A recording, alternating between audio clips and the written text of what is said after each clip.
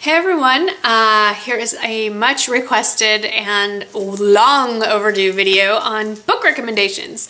And I don't have a lot of book recommendations because while I have been reading a lot of books, I'm always reading at least one. Many of them are either, what's the word I'm looking for? Part of a series that I've already recommended. So unless you're already reading that series, I don't recommend you jumping in and reading the book that I'm reading.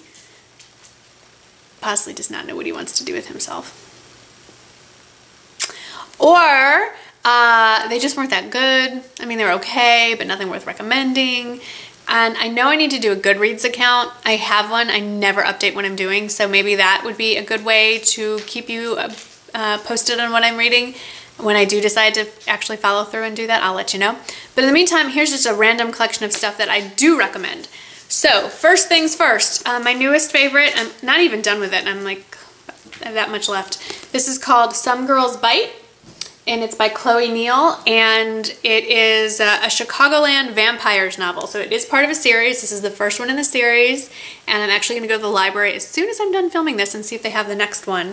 And it's interesting. It's a little different take on the whole vampire thing, and it's recommended by couple of authors that I already read and enjoy, so when I saw this at the library I grabbed it, and it's based in Chicago, which I kind of like because that's where I'm from originally, and it doesn't say here anything about the subsequent volumes, but I know there are at least 2 more. Okay. And then this is a sequel to a book that I've raved about so much that it got its own video. If you read the Outlander series by Diana Gabaldon, then you are aware of the Outlander saga epic series that she wrote. This is, there is a character in that series called Lord John Grey, and he's sort of a part of the supporting cast. He got his own spin-off, if you will, of mystery type novels, and this is one of the Lord John Grey series, but what I really like about this book, here it is from the library, it's called The Scottish Prisoner. What's great about this one is this is the first one of the Lord John Grey novels that actually has one of the main characters from Outlander in it, Jamie Fraser. He features very, very heavily in this book. So if you are missing Jamie and Claire and cannot wait until the next real book in the Outlander series comes out, you get a little taste of Jamie. And this takes place when he is done with the Rising. It's after the Scottish Rising of 1748, and he is a prisoner on parole on an estate in the Lake District in England. So, love it. It's at your local library and other places, I am sure. Oh, and also there's preview of the next book of the next Outlander book. Preview at the end. Woohoo! Another part of my series, see, I feel bad to keep recommending these, but if you are not aware of Janet Evanovich, if you want laugh out loud nonsense, I mean literally laugh out loud mystery novel type thing, this series, started with obviously number 1, we're on to number 18, is hysterical. And that Stephanie Plum is the main character. She's a bounty hunter in New Jersey, and it's like Jersey Girl, it's like Jersey Shore meets Real Housewives of New Jersey meets just absolute hilarity, and this is a good one. So this is the latest one. Now, if you want a little nonfiction and you're interested in anything historical, I got this the last time I was in London. I don't know if you can actually even get it in the States. Maybe now you can. I know you can get it on Kindle, but at the time you could only get it in England, and I picked it up at the bookstore in the airport.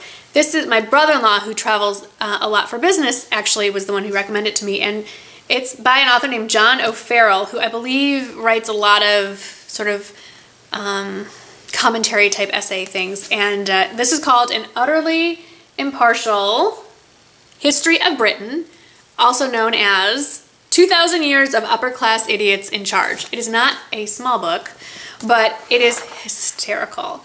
And I'm trying to think, my son actually is now reading it. He dog-eared that page, shame on him. But there's just, I'm trying to find a really, oh here, the Bronze Age is called, this section is called the Bronze Age, when the clever kids did metalwork. Some of these Here's the first chapter. I mean, it's just humorous. There are facts. You will learn about the history of England, but it's not dry. I wish all my history classes had been taught like this. So the first chapter is called Ancient and Roman Britain, and the subtitle is How the Romans Established Our Template for Civilization by Killing Anyone Who Didn't Like It. And chapter 2, The Dark Ages, how wave after wave of immigration made and continues to make Britain the rich, fascinating, and occasionally suspicious country it is today. And this is my favorite. The Normans, 1066 to 1216, how the British class system became established and entrenched by some snobby French nobles whose descendants still have second homes in France today. So, and it goes on, and it's really funny and irreverent. And I believe since then he has written a second book that covers the latter half of the 20th century in England. So there you go. And lastly, also talked about this earlier, favorite book. I will tell you after the break. Hang on. Let's try this again. So I read this for the first time in 2010 and thought it was the best book I had written of that not written, I didn't write it, wish I could, didn't. Best book I had read in 2010. Then my book club had this for our November selection, and still, so the first time I read it, I got it at the library. Second time, I bought the hardcover, and I loved it so much, I also bought the Kindle version so I could take it with me when I went away for Thanksgiving. And it is A Discovery of Witches, and I want to I don't have the hardcover with me because I gave it to my friend Katie. But the reason I'm showing you on the Kindle is this is not my Kindle. I got my husband for Hanukkah, early Hanukkah present, so he can bring it with him on our trip, is a Kindle Fire. He travels a lot for business, not a big reader, reads a lot for his job, but doesn't like to read so much for fun unless the word golf is somewhere in the literature. But he wants to be able to watch movies and maybe do a little internet access, and read books and magazines if he wants to. And so he has a laptop, but it's all passworded and firewalled for work, so he really can't use it for personal stuff. And after doing a little research, I came up with the most economical choice and easiest for him to travel with is the Kindle Fire. So this is it in a case. It's about the same size, a little bit bigger than the real Kindle, the original. This is a real one too, and there it is. Oh, look there I am.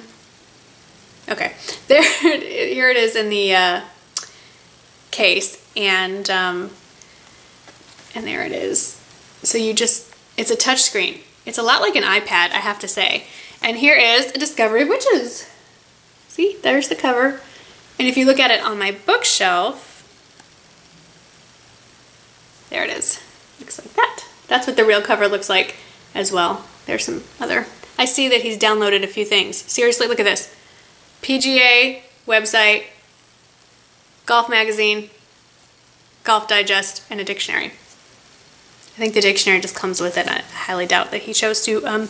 Oh, and yes, I see he downloaded a sample of an actual fiction book. Yay! Okay, anyway, so he's not a tech guy. He's not into gadgets at all. Since I gave this to him a couple days ago, he gets up at 4 o'clock in the morning and he's playing with this in bed. So I'm very happy it's getting use. And it's right under $200, so it's not the most inexpensive gift, but it is certainly less than an iPad. So I still love my actual paper books, but for travel purposes, you can't beat a Kindle. They're very user-friendly, and now many libraries, and even my kids' school system has books that you can download from their library for free onto a Kindle. So, yay. Anyway, those are some of my recent book recommendations. As always, for my book recommendation videos, please tell me what you're reading, what you recommend, because I have gotten a lot of good books from you guys. So keep the recommendations coming. Thanks for watching, and I'll see you in the next video.